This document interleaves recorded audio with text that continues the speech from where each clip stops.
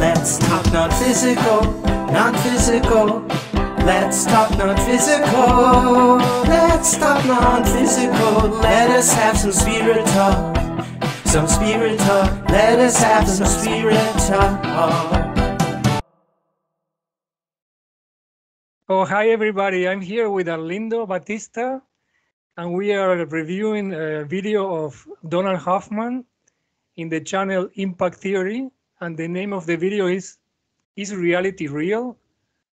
And well, Arlindo is going to start with the review. And what we did is also save the captions of the video.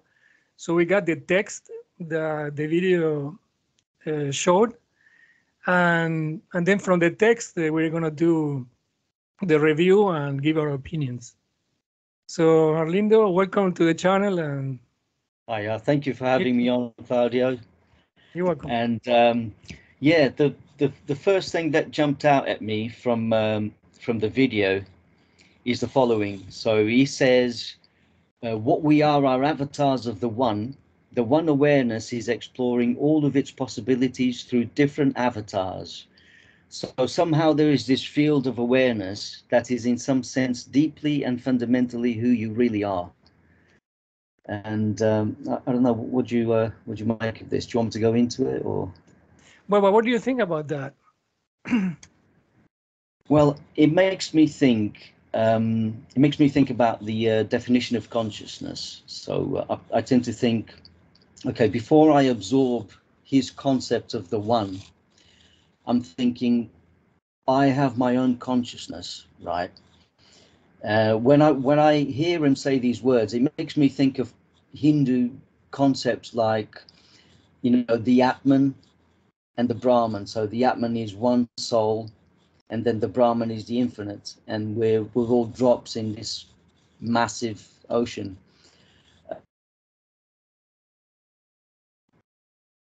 What's consciousness? So consciousness is experience itself, right? It's what it is like to be someone or something.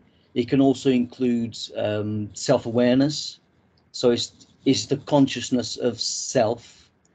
And I think to myself, maybe we are not really the self. Maybe our identities isn't really who we are. We're practically something deeper than that. Maybe these identities that we have, I'm Arlindo, you're Claudio, they're just fictions. But what we really are fundamentally is experience, is just consciousness. And it makes me think that we're seeing ourselves from different perspectives, but we're all one. At some level, there's no separateness. I mean, what do you think? That's my take on it, practically. Yeah, maybe I'm guessing that you might be relating to the higher self too, that there is a part of ourselves that is in the non-physical as well. I don't know if you refer to that. Do you think there is another part of Arlindo outside? I mean, in the non-physical? I do entertain the possibility, because I've had some, and these are non-lucid dreams that I've had recently, where I receive moral lessons from dream characters, and these experiences, these dreams I've had tend to be quite profound. I'm being lectured by these dream characters about something that I've done, and they make me feel guilty and ashamed, but I know they're right. And I think to myself, if they're in my dream, and obviously there's usually like some plot that, you wake up and you think, well, I should have realized I was dreaming because that didn't really make sense. But those characters, they appear, and they point at something that I've been doing, and then they give me a profound moral lecture. So it makes me think, is it possible that some part of me, something inside me, is actually already connecting all the dots? Say like I'm me right now, and I'm trying to understand the world, and I'm trying to connect the dots. I'm trying to build this puzzle, this map of reality. But and I'm trying to make sense of things, and I'm biased by this map, by what I have so far, and I tend to think, is that piece going to fit my puzzle? Is it going to make sense? And that leads me to make mistakes because I'm biased, because reality is often counterintuitive, right? We have our intuitions about reality, but sometimes we can be wrong. So it makes me think, is there some part of me, some side to my mind that connects everything willy-nilly, doesn't care about whether it makes sense or not, and because of that it becomes more advanced than me. It becomes it has more wisdom, and because of that it can see far more than what I can see. Yeah. It's beyond my ken. It's like I can't possibly imagine my full potential, but there's already the full potential there, if that makes sense. And then it makes me wonder, is this higher self, if it really exists? It feels like it does, because sometimes I have eureka moments, or I have ideas and I wonder, where do they come from? You don't pick the moment when you have these ideas. They just hit you, and you're surprised. Oh wow, where is that coming from? And ancient people used to think, the gods sometimes send ideas or revelations. But I'm not really religious, but I tend to think along the lines of, there's something there that's already all-knowing, because it is connected to reality at large. And I believe we can get in touch with this side of us, this other nature, which isn't really separate from us. I think that we are a part of it. And perhaps the brain, they tend to say that the brain generates consciousness. The physicalists, they say it somehow emerges from the brain. It's what the brain does. But I'm starting to wonder, especially recently, if it's the other way around. If our experience prior to the brain, if our experience is already wide open, and then the brain acts as some kind of narrowing of experience, it limits us for the purpose, like an avatar, for the purpose of experiencing this reality, right? Actually, when you mentioned what you had in your dreams, that sounds to me a typical training. I mean, the common belief that is spread around is that dreams come from the subconscious, from ourselves. But Yeah. I kind of like disagree with that. I mean, it might be a component that the subconscious brings to the realities we see in dreams, but the main components I think, are from outside. In my case, I would call it my team. I mean, basically, my team can be my higher self together with other entities that they care about my progress. And when when you mention your dreams, I relate that I had dreams about fear, that they want me to overcome those fears. So it's like a training. Yeah. And anyway, going back to, analyzing the video, when it says what we are is avatars of the one, Yeah. I don't think that's a good way of saying it, because an avatar, I mean, have you seen the movie Avatar, the first one? Yes, I have. Yeah. So in the movie, what is the avatar? They adopt these bodies. If I remember this correctly, somehow they transfer their consciousness Right. to an alien body so that they're able to survive.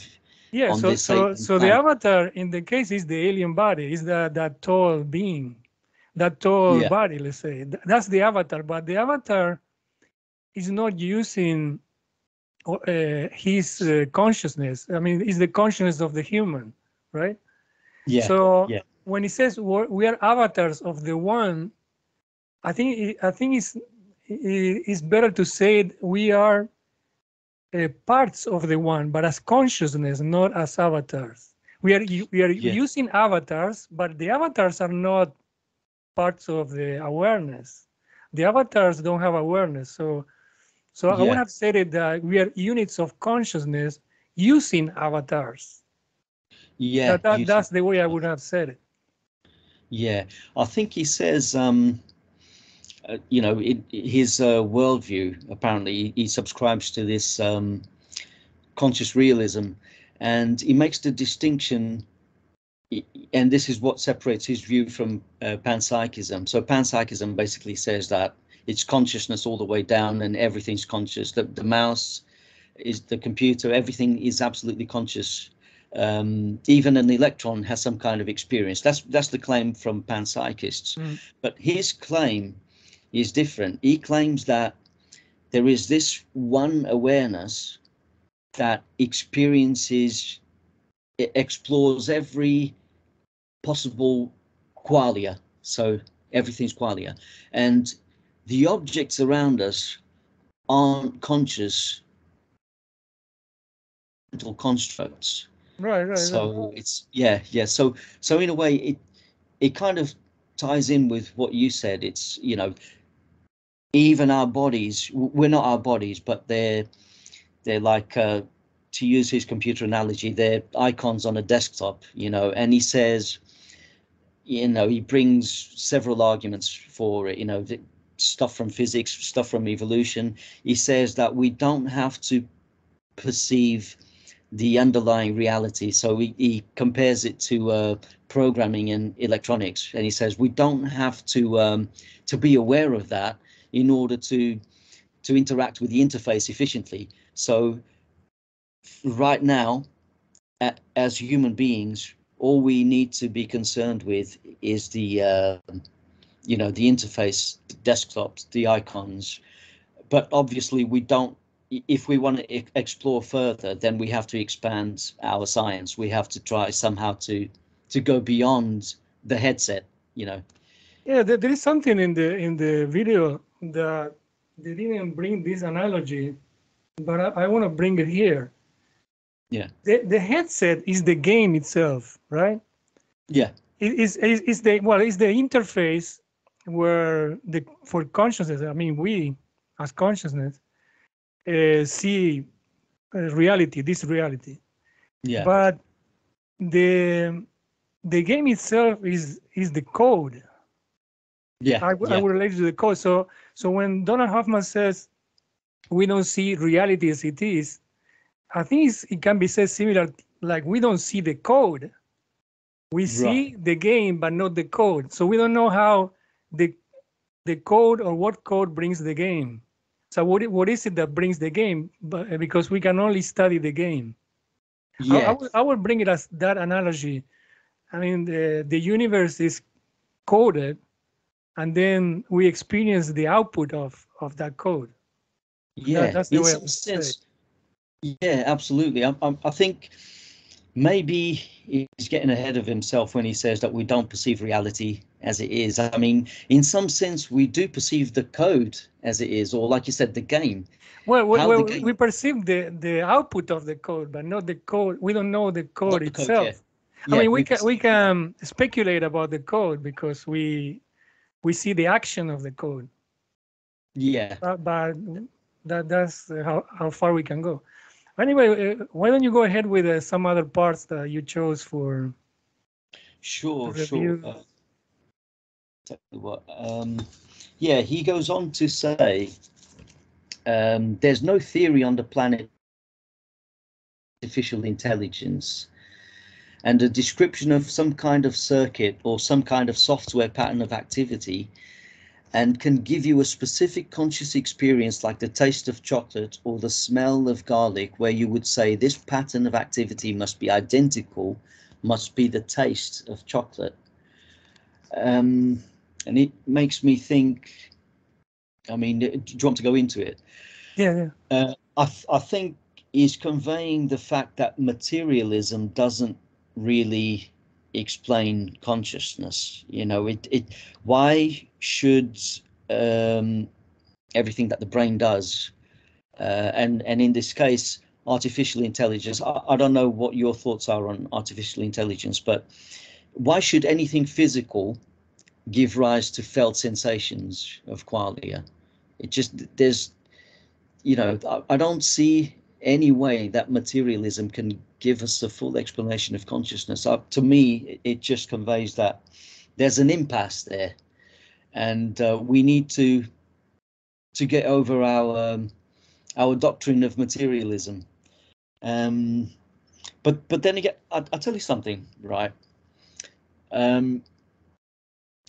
When it comes to explaining consciousness, you hear this from materialists, usually from people like Dan Dennett, and he's written a book called Consciousness Explained, and even his peers make fun of him, and they say, well, the book should be called Consciousness Explained Away, because you're not, you know, the book, don't get me wrong, it's a brilliant book, and it does go over the soft problems of consciousness. It goes over cognitive abilities and how the brain correlates and stuff like that, but it doesn't explain experience itself. You know, it doesn't explain you know, what breathes fire into the equations, as Einstein would say. Yeah, you know, that's what is labeled as the hard problem of consciousness. The hard problem of consciousness. And basically, his book doesn't address the problem at all. So it just makes me think. But he does say something in the book, right? He does say, if there's going to, which makes sense. He says, if we're going to explain consciousness, we have to start from non-conscious elements, right? In order for that to be an explanation. How do you get to X? You have to start from something different, right? Which sounds logical. But then I think to myself, and here's the rub with panpsychism. If panpsychism is true, we will never have an explanation of consciousness, because it's already there, right? It's fundamental. And it could, don't get me wrong, it could be true. But start from non-conscious elements, and then he fails to get to consciousness. And I think to myself, if we're going to use his logic, and it seems to be sound logic, then surely the same logic must apply when we are going to try to explain the physical world itself. If the physical is to mean anything, then surely, using the same logic, in order to explain the physical world, you must start with something non-physical, you know, whatever that means. And if people are going to say, oh, well, what do you mean by non-physical? Well, what do you mean by physical?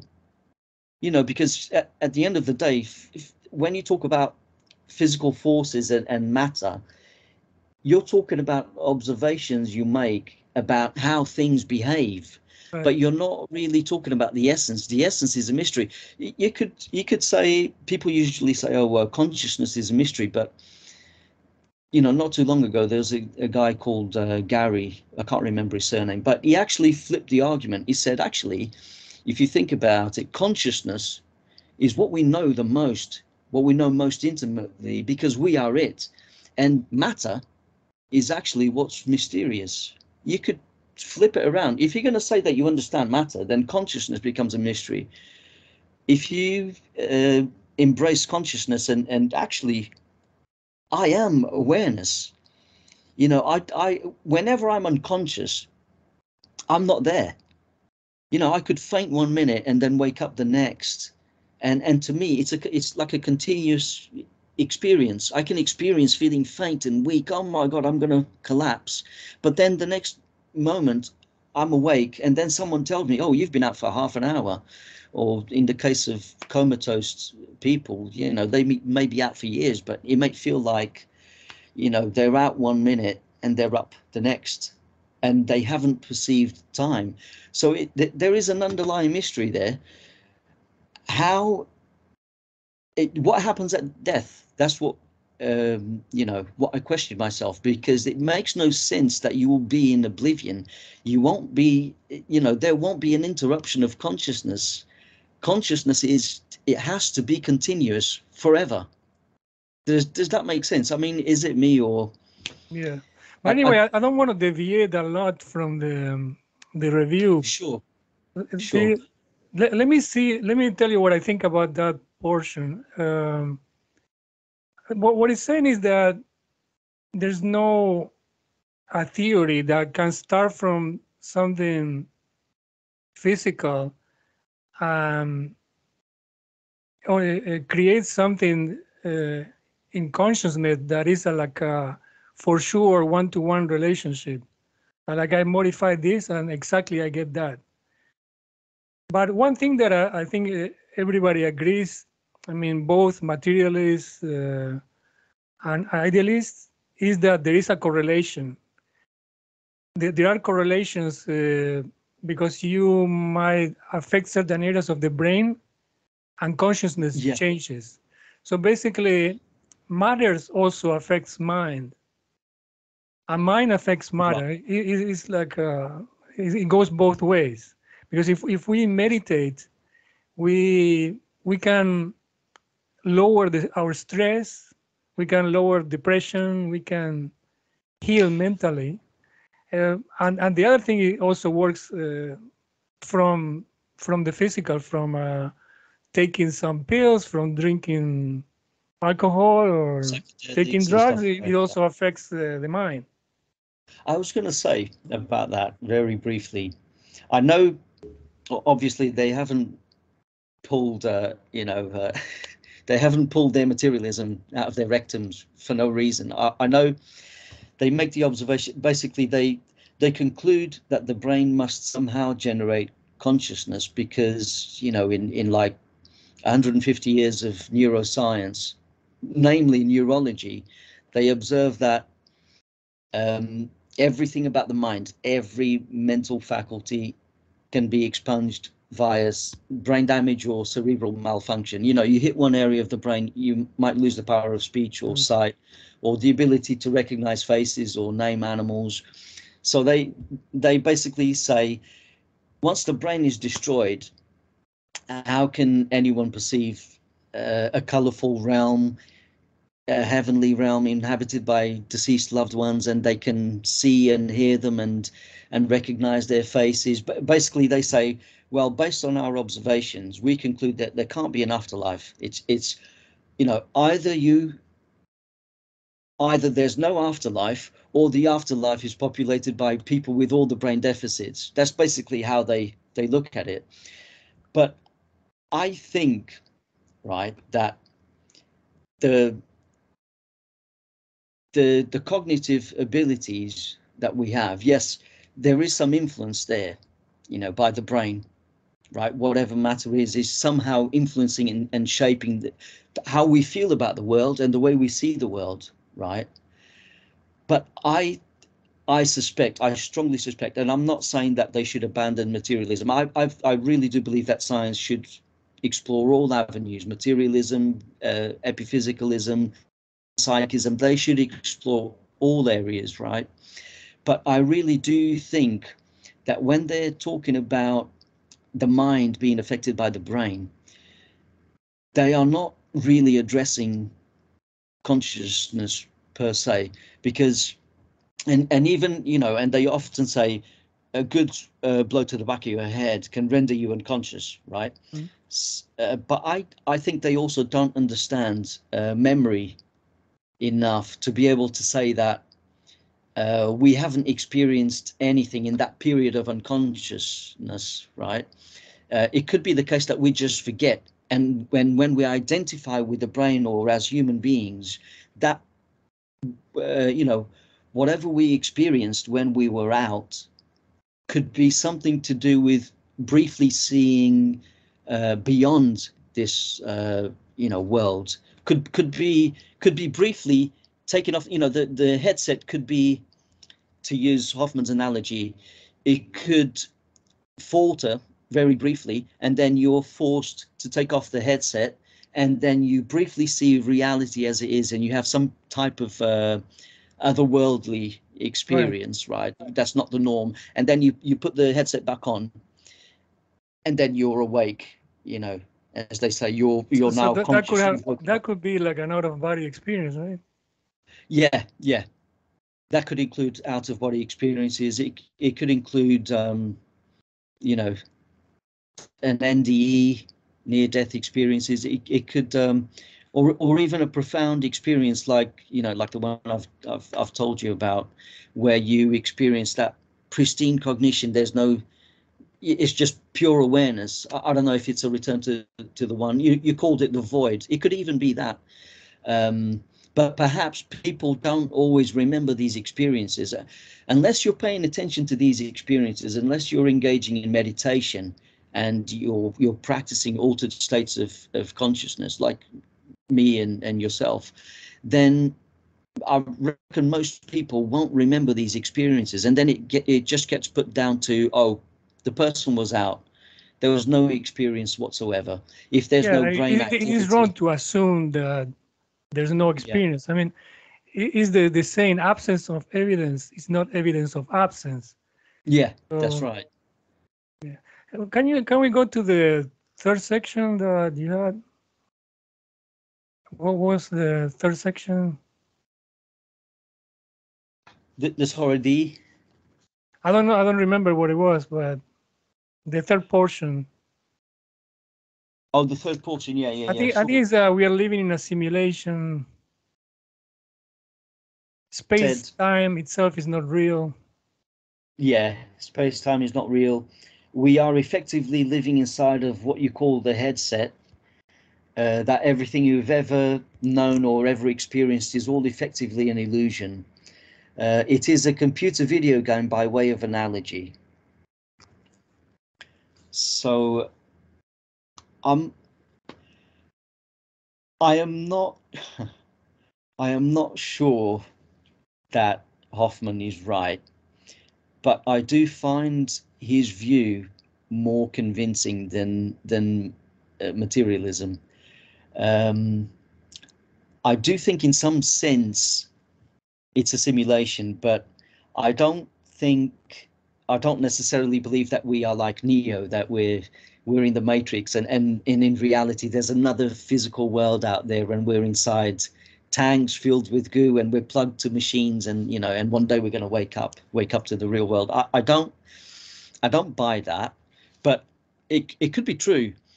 When I read that, I think, yeah, it's interesting, and it could actually be it could actually potentially, if it gets proved to be, you know, true, it could potentially solve the mind-body problem, you know, the hard problem of it provides a solution, a possible solution to this.